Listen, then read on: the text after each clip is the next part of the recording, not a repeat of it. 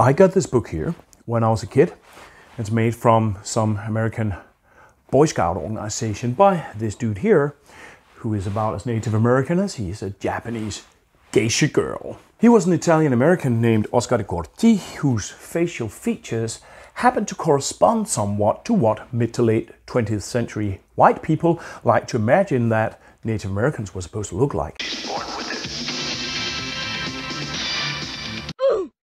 So Oscar, he decided that he was really a Native American. He became this kind of public figure, appearing in movies, parading around these costumes, figuring in books like this one. Now, this kind of native cosplay behavior is actually also here in Northern Europe.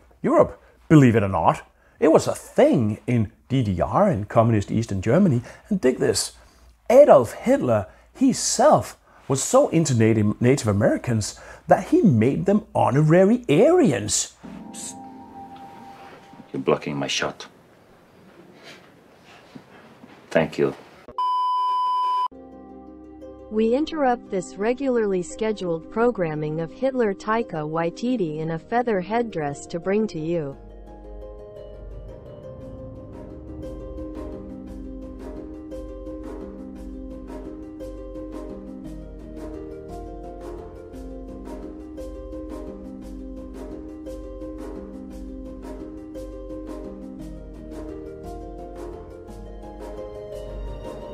And even here in Scandinavia, this basically fraudulent stuff incredibly made its way all the way into Danish and into a small local library in central Jutland, where I was able to pick it up as a kid.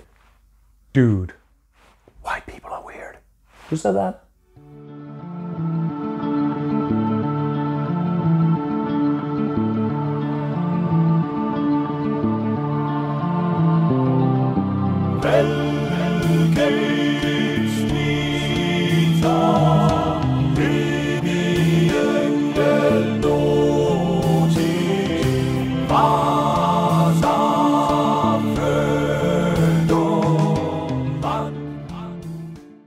This is the Nordic Animism channel, where I communicate about recovering that traditional animist knowledge of Northern Europeans, the practice of human kinship with the land that has been rejected through modernization. If you like this project, then consider supporting me through Patreon or checking out my web shop, subscribing to my channel and all that. Some culture is owned or sacred. Wearing a tail feather of an eagle among the Lakota can be a sign of a specific status that would perhaps be awarded through a rite of passage into manhood, where you also receive a new name or something like that. And that meaning is undermined if whatever dude just runs along and covers himself in eagle feathers because reasons. He thinks it's funny to fancy himself some kind of stereotype imagination of American indigeneity. That is the reason that some people are not particularly big fans of those kinds of cultural exchange that can legitimately be labeled cultural appropriation. It can actually be an attack on people's culture. And this is a form of oppression, really. However, some cultures not owned. Just one example is that I would tend to mostly classify words like that. Words just float around.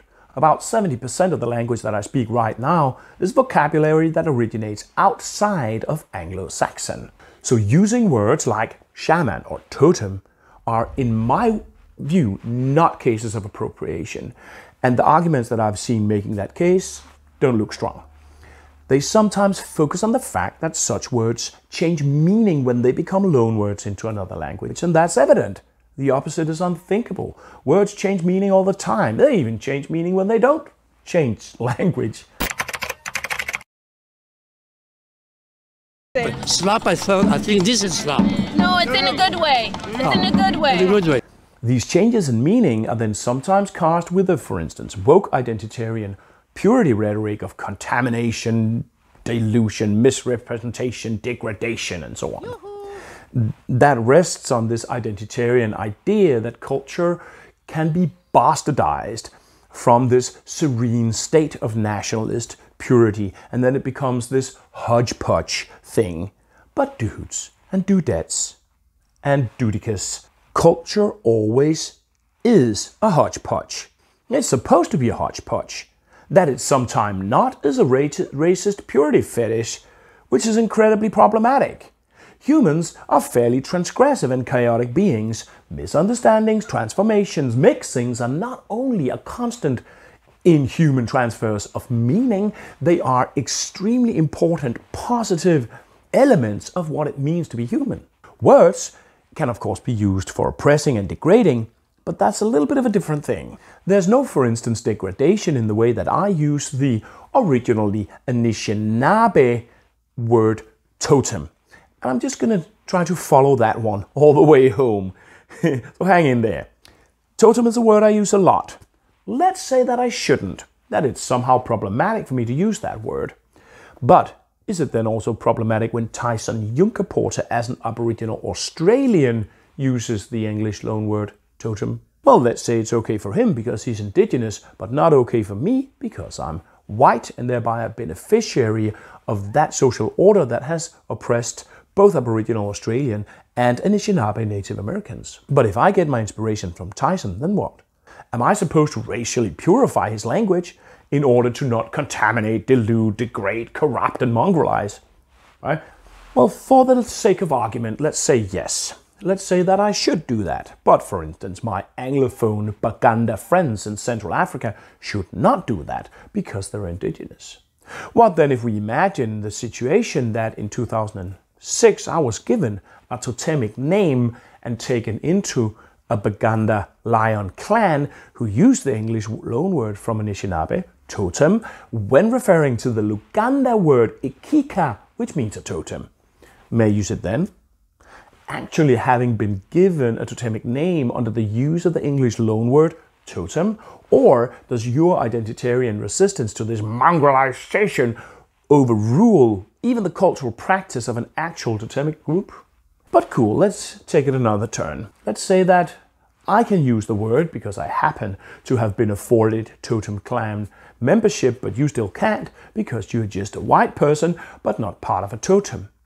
What then if you are inspired by me? What if I, as a totem clan member, pronounce that I actually think you do have the right to use the word totem? What then if somebody made the case that my totem membership is probably just an expression of my white privilege culture tourism that pollutes, bastardizes and mongrelizes people's heritage by reducing it to an exotified, commodified playland and all that?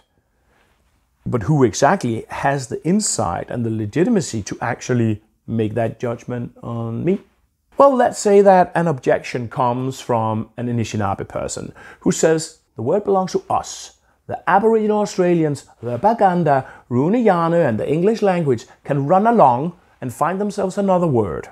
This is an argumentation that's related somewhat to what you sometimes hear from Wokians, who will sometimes cast it as inherently wrong to translate at all between people, as if it is abusive in itself to call a Sami Nuaidi or an Inuit Angakok a shaman, or to use a word like totem as a translation of Baganda Ikika. Now, I think that is cultural fascism. Translation, sharing understanding between human is incomplete. It does imply alterations of meaning. The opposite is literally philosophically impossible, but it's also existentially viable to do it, and we have to. We have to be in relation. But yeah, still, it's not impossible that you could find an Anishinaabe person who would take such a position, at least on the word totem perhaps. But then the question becomes, could you also find Anishinaabe individuals who would say, would you please stop this silliness, it's just a word. If you don't have a word for human, non-human kinship group in English, then what's the problem? Like the Anishinaabe scholar Robin Kimmerer, who actively encourages people to try to hack Anishinaabe grammar of animacy into the English language, actually. So you see, this can go on ad infinitum. And if someone claims some sort of clear lines, and particularly if someone works from this identitarian idea that cultural groups speak with this unambiguous, unified voice, then I just encourage looking critically at what levels of knowledge and insight the person is speaking from. It seems to me that a lot of the online criticism against words like shaman and totem is basically driven by outrage culture, not by knowledge or desire to understand. And that's a huge problem of the internet, in general, that it's governed by what you could call structural stupidity. What? No! It promotes stupidity processes of the kind that I spoke about in my wokeness video, where often the loudest and most aggressive voices come to set the norms, and that is not the wisest voices. But there's a really important but coming up here on this totem reflection, and that is that the possible availability of words does not extend to culture. For instance, Anishinaabe totem culture, most definitely not. And that's a really important distinction. The word totem, totemic culture. In fact, that is the reason that we have the concept cultural appropriation to begin with. I'm not familiar specifically with Anishinaabe totem culture, but it is not uncommon that totem clans practice exactly those kinds of cultural knowledge that indeed are owned by these clans, because humans do have kinds of knowledge that is predicated on being communicated in specific contained ways, specific places and specific rituals, and it is part of this knowledge, inherent to this knowledge, that's supposed to be articulated inside specific relations. This counts for initiatory knowledge about sacred objects, pipes, bundles, fetish objects, all those kind of things. Taking that kind of stuff out of its relation, that can be an attack on it. If you take a sacred ritual from a totem clan or content from a sacred bundle of fetish and just blast it out on TikTok, then you're violating that knowledge. And it's extremely important to have an unrelenting, unambiguous respect for those kinds of practices and knowledge. And scholars, for instance, they totally haven't always practiced this. I remember, in my student years, I had a professor at the University of Copenhagen who had studied West African masking initiations, and then he made the argument for exposing their sacred knowledge. Another thing about relational culture is that it can have very openly visible elements. For instance, a Maori Tamoko tattoo that might mark belonging to a specific kinship group. So if people start using it who don't belong to that kinship group, then its relational meaning is compromised, a bit like the Lakota feather. A relational motif is being torn out of its web of relation where it belongs, and that can be very appropriative. There are also identity markers. And if we leave aside for just a moment the fact that identitarians, white or woke identitarians, often want to reduce all culture to be identity markers, some culture is actually identity markers, and that is more touchy for minorities than it is for majorities. If you want to wear a bowler hat and an umbrella, it doesn't really matter that much that you may not be British, but wearing a Sami national costume, that might feel quite a bit more like imposing on someone who really needs this marking of their identity to affirm and mark their presence inside states that have tried to erase them quite aggressively. This is also tied to a quite specific phenomenon, and that is a history of marginal groups being carnivalized by majority. I even remember doing this as a child myself, and that carnivalizing culture of peoples who have been oppressed is not okay. And therefore also it's great luck that our traditional culture is transformational.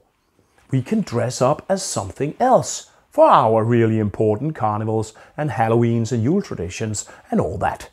This masking of other does not imply a masking of a cultural other and placing them in a same category as Captain Jack Sparrow, Spider-Man and Pikachu.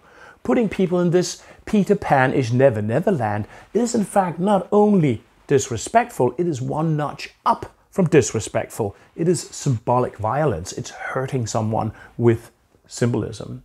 But in this context, there's another thing that has to be mentioned, and that's playfulness. Now, playfulness is often a prescribed cultural behavior, though perhaps austere identitarians might tell you otherwise. It's extremely important to allow playfulness to be there. Playfulness holds potential for social change, and it can be difficult to distinguish, probably, from carnivalizing others. I don't have a strict bottom line here, but I would encourage noticing one particular dimension, and this is not a fixed definition, it's just a thought, right? Let's say that we agree that we should not use eagle feathers to image Native Americanness in carnivals, right? What then about using a falcon feather to image your own cultural past? Or a crow's feather? Or any feather at all? Or something that has to do with a bird? Or something that can sit on a tree? Or anything that has to do with nature? Now here, some identitarians will sometimes criticize the use of indigenous aestheticism. And when you hear that, I would respectfully invite you to contemplate one thing. Horse shit. There is no such thing as a universal indigenous aestheticism. Look at these two examples of textile patterns here. There are no criteria for you to discern that this one here belongs to an indigenous American group and that one there is the traditional expression of a white majority population in a European state. So you see there are a lot of difficult distinctions in talking about this. On the one hand, we need to accept and respect identitarianism as a legitimate part of people's empowerment struggles. On the other, we need to be wary that identitarians sometimes tend to want to subjugate the totality of human experience with identitarianism. And that can actually compromise owned culture, sacred culture, initiatory culture, for instance. This is an example. Voodoo. In voodoo you find initiatory knowledge, which is owned by specific houses, initiatory lines, custodians of that knowledge. This kind of ownership is a different thing from going, voodoo belongs to black people. And that identitarian ownership can compromise initiatory ownership because it can float the knowledge into new and much more open spaces. But here's the thing. Voodoo is also an identity marker. I'm really sorry, but a cultural complex such as voodoo can have different kinds of ownership associated with it. Voodoo religion is an identity marker of being Haitian. So Haitians do have some kind of cultural ownership over voodoo. And that does not necessarily always align with the kind of ownership that a voodoo house or a voodoo priesthood has over the knowledge that it transfers. And there can be tensions or even struggles around a cultural complex about ownership. Now, my suggestion would be to not allow identitarian forms of ownership to cancel out, for instance, initiatory ownership, animist kinds of ownership. Identitarians sometimes try to do that. Extend identitarian ownership as far as they can. In my view, it would be the best if different modes of ownership could be allowed to coexist, even if they are in some sort of tension sometimes. Therefore, also struggles about ownership actually sometimes play out with an appropriation rhetoric. That's right. People claiming appropriation sometimes do that in order to appropriate. Here's a wonderful right-wing example. It's so hilarious. As a leftist, I sometimes envy right-wingers what appears to be some sort of self-irony. We lefties, we have no humor, really. We're so bloody austere and bourgeois.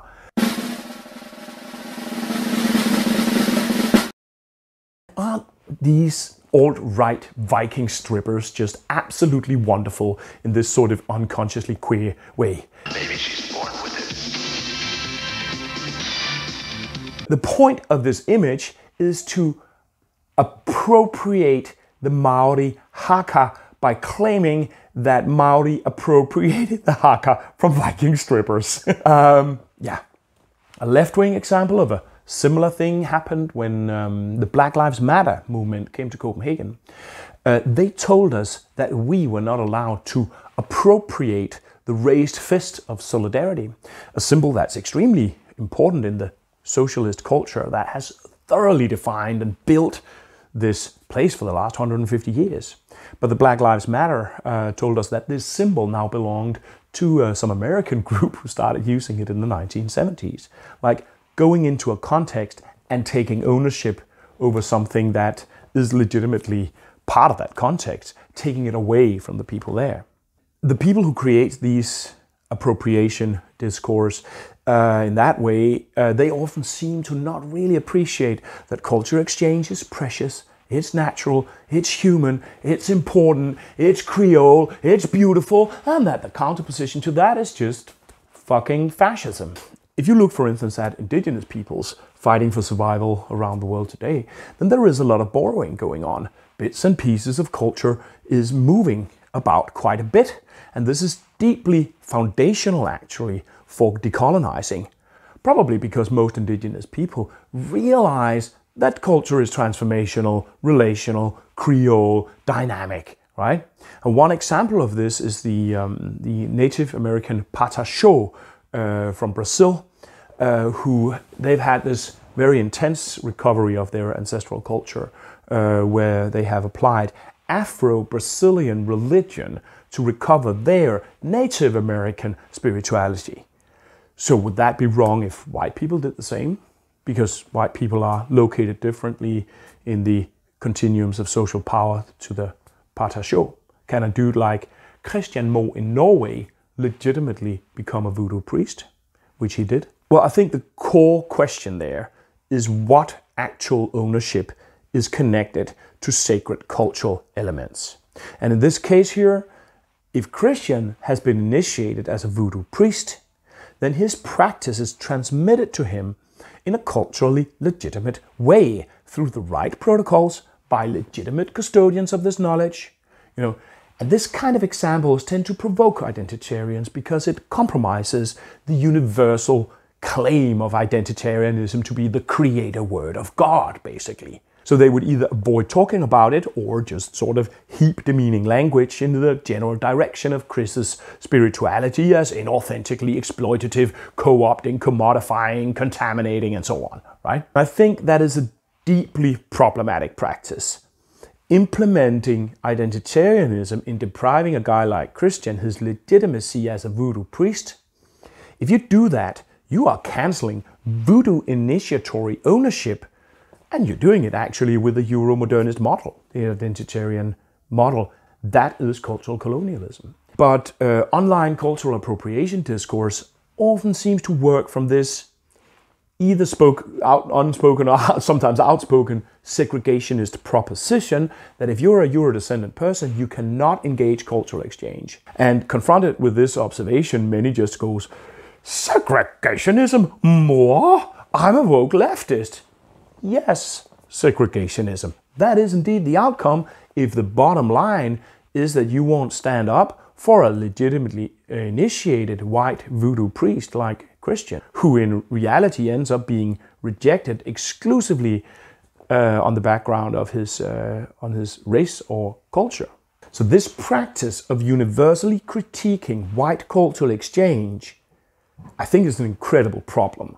Because what people don't seem to notice, or perhaps even to flip and care, is that their cultural appropriation criticisms actually imply a rather catastrophic reproduction of racist structure.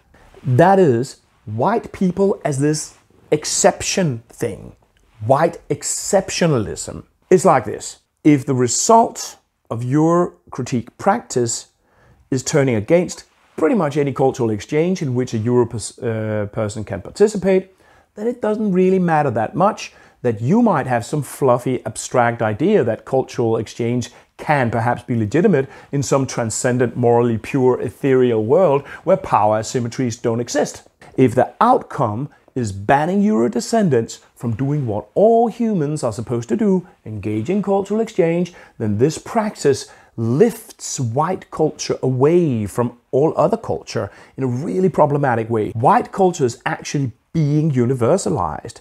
It becomes this common condition of knowledge in opposition to other culture, which is maintained as exotified, culturally secluded. Let me just give you an example. Freudianism, that's a white cultural complex. It's universally available, accessible to all, it's normalized. But you have to belong to a specific group in order to practice voodoo, which, like Freudianism, is a unique and genius contribution to our age. But that is culturalized, exotic, secluded. It can't aspire to the same kind of intercultural relevance as Freudianism. So even if you are a completely legitimately initiated Norwegian voodoo priest, online woke identitarians will still accuse you of contaminating, bastardizing, corrupting, and mongrelizing. That upholds the colonial seclusion of voodoo as exotically cultural, because it's limited into one cultural group. This also implies a characteristically Eurocentric displacement of animism in favor of culture. Now, an animist position would be that voodoo is knowledge of how to manage and engage subjectivity, right, in this world. But Eurocentric colonizer modernism would rather see voodoo as just culture. Freudianism is knowledge, but voodoo is just culture or identity markers and something like that. That is what contemporary indigenous scholarship would diagnose as a colonial knowledge hierarchy. And the problem is that this colonial knowledge hierarchy is being reproduced when people go overboard with cultural appropriation criticism. The intention might be to protecting ownership, but the result in practice is reproducing white exceptionalism. The universal relevance and intercultural availability and relevance is afforded to white culture, but it's kept from other culture like voodoo. Cultural exchange is the life breath of what it means to be human. And we must not just universally condemn it just because there indeed is at times some shady shit going down in there. It's a bit like some medieval king who's executing the whole village because he knows that there are a couple of heretics in there. We must understand better what cultural appropriation actually is. Also, and not the least, in order to continue criticizing it. Because protecting stuff like Anishinaabe totem clan culture or voodoo initiatory knowledge, I think it's a really, really important struggle of our day. And it does not happen by just shooting identitarian stupidity and condemnation in the general direction of any cultural exchange that involves a Eurodescendant. Now, I find it difficult to give clear and solid criteria that distinguishes between cultural appropriation and legitimate cultural exchange. I've asked a lot of people about it, and nobody can give me a definition, particularly not the people who shout the loudest about cultural appropriation. By the way, they totally can't define it, at least not in a solid way. But if you have valid criteria, then stick them in the comments section. I'm really interested. My general thinking is that in order for an exchange to be appropriative, then the property quality of the exchanged cultural element need to change. Also, the origin culture of the element needs to be deprived from it somehow, or deprived from benefiting from it, or the element needs to be devalued or damaged somehow, and that needs to have a certain weight. It cannot just be that it changes a little bit when it moves into a different context. So here's an example. A fashion designer uses a Maori facial tattoo that marks belonging into a Maori noble family. Is the property qualities of this tattoo changed? Yes, it belongs to them. Now it suddenly belongs to everybody. It marks a specific belonging, so it's devalued, it's undermined. Is this a cultural appropriation? Yes. Okay, a slightly more complicated case. Christian Moe is a white guy, and he becomes initiated in a cultural complex, which is a marker of Black Haitian identity. Could that be appropriation? Looks a bit like it. However, voodoo has other models of ownership in it, extremely important models, that transfers ownership in relational, not identitarian ways. Voodoo might, from one perspective, be an identity marker, but oh boy, it's also a lot of other things. Chris has been given his priest status through legitimate transfers of practice by legitimate custodians of this practice, the voodoo temple La Belle Déesse. That means that criticizing him, that is the problem, because that compromises voodoo ownership. The morally objectionable appropriation turns the other way. It's criticizing Chris, which is morally problematic. Let me take just another, even more complicated case, perhaps. Dia de los Muertos, a result of a long history of creolizing, mixing culture, European dance macabre motifs merging with indigenous Mexican stuff. That then becomes an identity marker for the white Mexican state. It becomes Mexican-ness, and this is again brought even further, being associated with the general Hispanic origin. It is a beautiful example of cultural exchange, actually. But if you use Dia de los Muertos symbolism in your existing All Hallows, Winter Threshold, Halloween, are you then damaging the original cultural charge, which is not particularly about Mexican-ness, but is in fact a closely related animist celebrations of the flows of life and death on the winter threshold?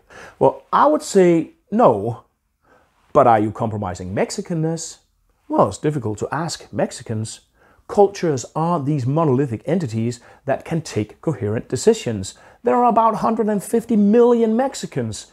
They speak about 62 indigenous languages, huge social disparity, conflicts, political social tensions, religious problems, racial groups. Do you think they might have different opinions about stuff? Yeah. Unlike Maori tattooing or voodoo initiation, the problem with Dia de los Muertos is that there isn't an entity of people, an authority that manages ownership over it. It's just there. That doesn't necessarily imply that there's zero ownership. It just means that, you know, the different kinds of ownership. Is it cultural appropriation? It's complicated, but I would say probably not. Carnivalizing can be a problem, as we've mentioned. But carnivals, such as November Day, Halloween celebrations, and Dia de los Muertos, they are themselves valuable, true, beautiful culture, often with an authentic element of cultural exchange inherent to it, right? You see the problem? I would argue that we need to figure out the balancing act of safeguarding cultural exchange while safeguarding cultural ownership. And we need to start saying no when identitarian chauvinisms just heaps derogatory condemnation in the general direction of Eurodescendants being human, meaning engaging cultural exchange. We need to be able to operate in rather concrete terms, but also to allow complexities and even gray zones.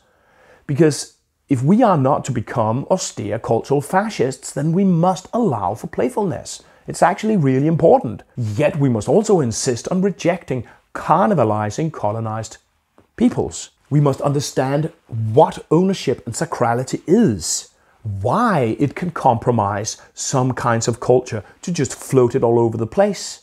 And we must understand that some kinds of culture float around a lot. And perhaps it's supposed to be like that. We should also start to question the ways that racist structures are being rehatched in the identitarian segregationism that sometimes sort of hides in appropriation criticism. We need to start waking up a little bit more when somebody uses the term appropriation, because it's actually regularly used to appropriate. And I basically think that the present practice of this important concept, cultural appropriation, risks undermining it, perhaps fatally, because it's being shot in random direction. And this is important because protecting cultural ownership, for instance, initiatory culture or sacred culture, that is a struggle which is not over. So I hope this all made sense, and see you around.